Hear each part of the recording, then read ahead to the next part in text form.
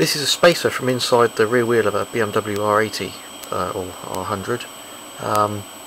I've replaced the bearings and now the shim's the wrong size, so what I need to do is put an extra shim in that happens to be about the thickness of a beer can.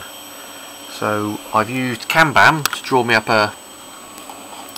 Get CamBam up. I've used CamBam to draw the outline of the shim I want, which is obviously a circle to go on the end of the original spacer, and then there's 4 tabs that will fold over and hold it in place. This is Mach 3 running the G code. A little mill with a bit of strongbow can laid out on it and held down with double-sided tape, and if we go,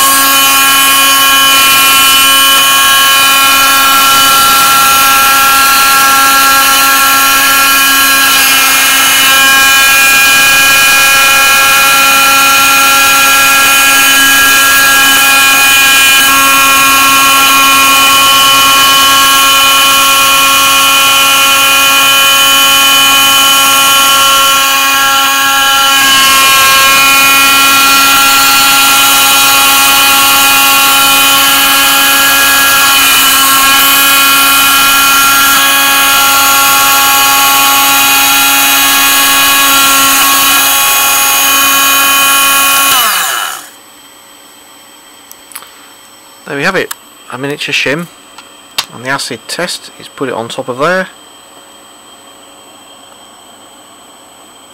There it is. Perfect. I've got to mend my motorbike now.